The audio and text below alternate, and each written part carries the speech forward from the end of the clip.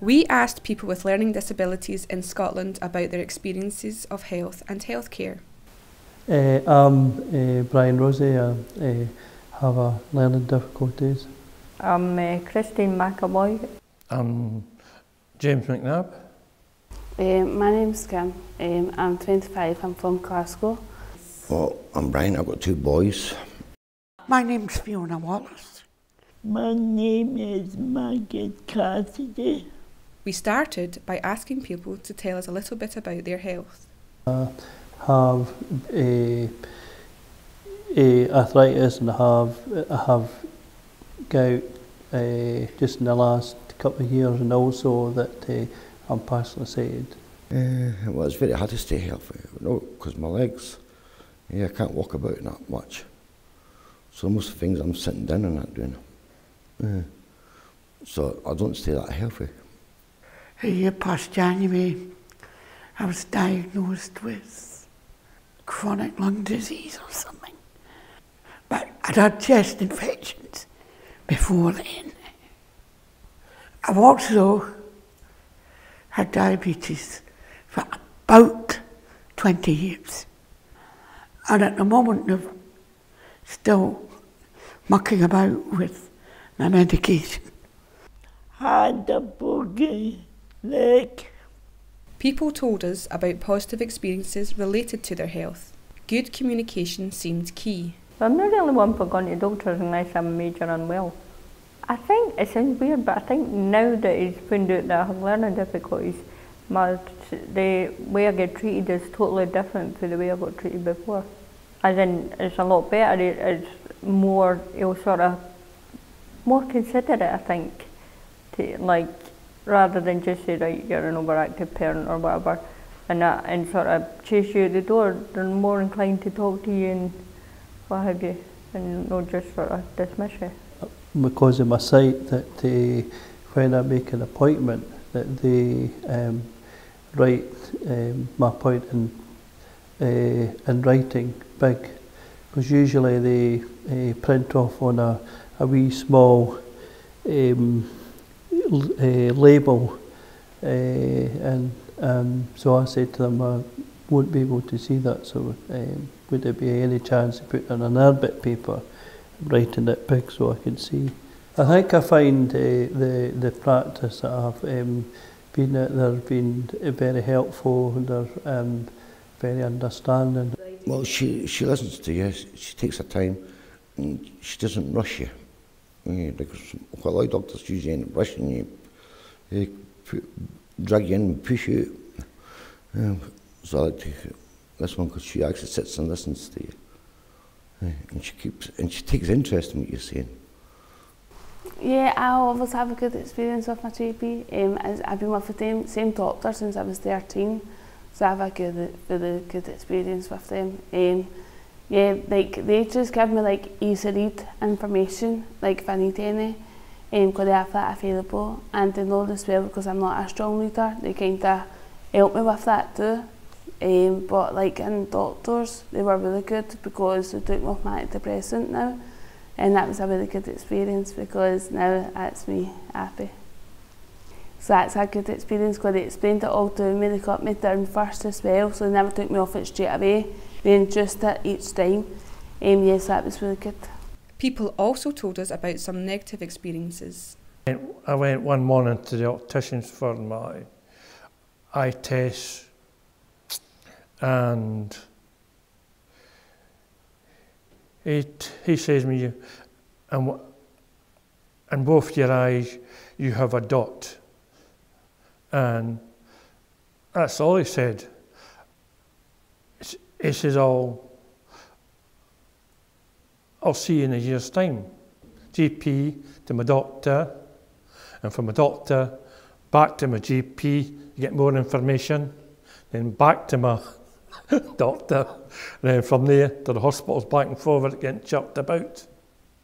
And months went by, got a letter in the post telling me where to go, and I wasn't very dead sure because I'm not very good at reading. And I took it up to a friend, and she says, you've got to Dunfermline. I'll take you in a car. This older woman looked at the eye and she said, we've got a cataracts. If they just tell me straight out what it really was, saying you've got a cataracts. But all the optician said was, you've got a dot, a large dot. Well, when I had my oldest one, I got like a midwife, and I didn't find the midwife for the first one was very good. She made me feel sort of like I was a bad parent if I asked about something. It was like I should automatically know these things, which it was my first child, and so I didn't know sort of how to make up bottles and how you're supposed to bath them, and I didn't have any of the antenatal classes as well. They didn't have any like easy read stuff, and which I'd have been brilliant if they did. And it was just a case of this big encyclopedia, and there you go. So it just goes, they just sort of gave me it, and if I'm honest, it just went on a shelf. And the last thing I want when I've got a new baby that I don't know what to do with is feeling nervous about asking things and that. I felt it, I tried to get up to the bed, and I went to the doctor for a checkup, and they look at it and they send back home again with pills. And awful is, I'm thinking awful is send me away. And I need to come back. The doctor said, you give me a HA, and you give me a pad on my leg. Yeah, I was in hospital for 3 years. Yeah, but I was meant to get out 9 months before that, but I didn't get out. So I didn't actually get out on 8th of February 2016, but I was meant to get out on 8th of February 2015. Yeah, because I was independent before I went into hospital, and see when I went out, I didn't know how to cook or nothing. Like, my skull spur disappeared. Yeah, so I think it would be so much better if they actually took their time to keep the skills going. If that person's got any, just keep it good. The interactions of different medications also affected health. And then I discovered that it was a plan between the GP and the hospital that I was going to come off my steroids and see how I managed. But he hadn't explained that to me. Or I'll take you off, straight off your steroids. And within 10 days of being taken straight off my steroids, I was back in hospital again. So I'm actually quite scared of stopping them again.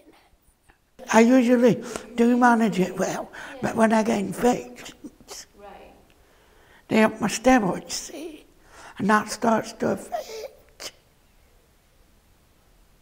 And that starts to affect other things, like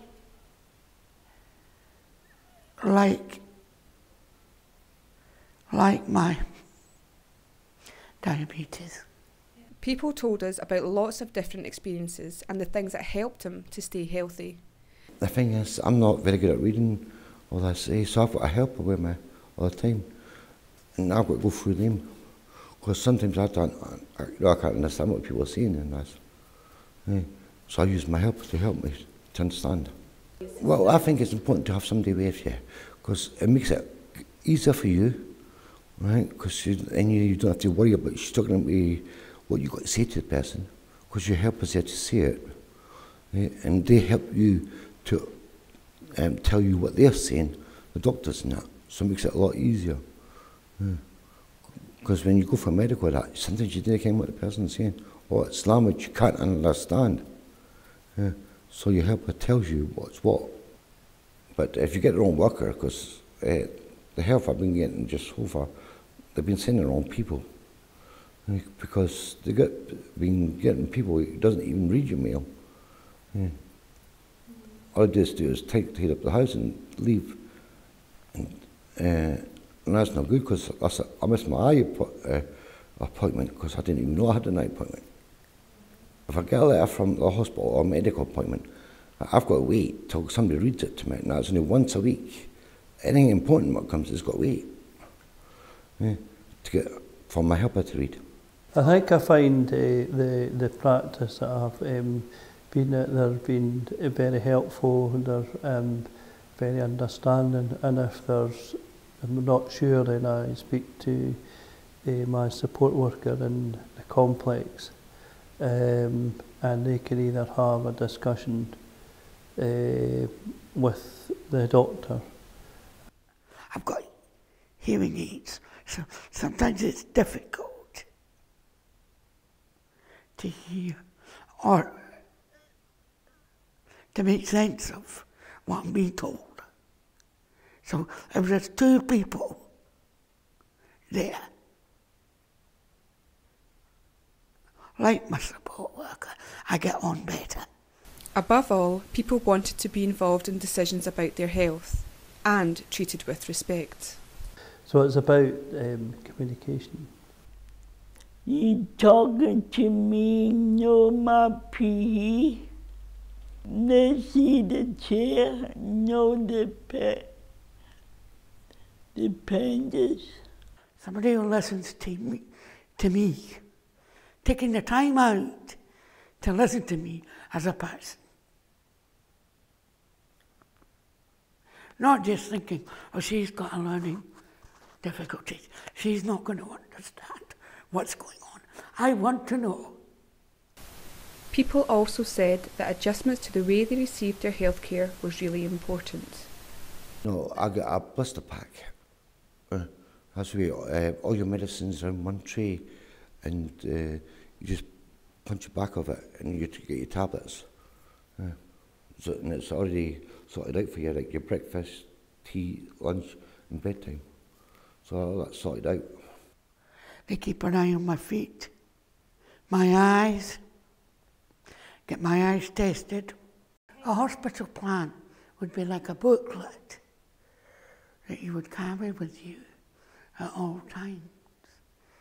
And it would have in it medication, what medication you're on, what to do if I take not well, like a low blood sugar, or even when it goes the other way, when it goes high, it would have my condition in it, which I can't remember the name of. This is important because it's about me and it's about my body. And it's about making life easier for everybody. We would like to thank everybody who took part in these interviews, and here is a final message from Brian. Well, I'd like to thank yourselves for inviting me to give you some experience what I've had, and hopefully that will be quite useful for your project. Thank you. And hope you can improve some services.